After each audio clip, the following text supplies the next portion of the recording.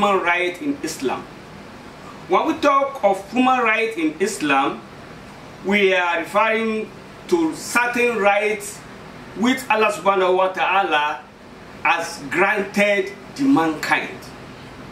This is not peculiar to Muslims alone. It is applicable among the non-Muslims.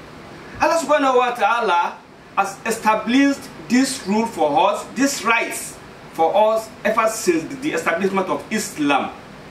This is telling us that 7th century, when the Prophet ﷺ came to proclaim, brought Islam, this right has been with us, and it is meant for mankind. It is meant to be practicable among Christians. It is to be practicable among non-Muslim all over the world.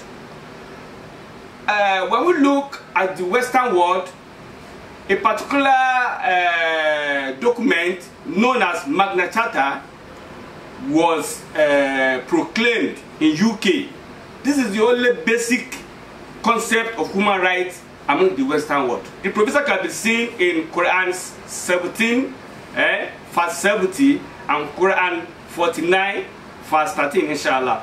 Other rights which Allah subhanahu wa ta'ala bestow mankind is right to own and protect property. You be a human, you have the right to own your property, and you are protected by the right of Allah. And importantly, women's rights. Our women has absolute rights. Allah subhanahu wa ta'ala creates both men and women without subordination to each other. The relationship of Allah, that's it. When dealing with Allah, the women have the right to observe prayer, while the men have the right to observe prayer.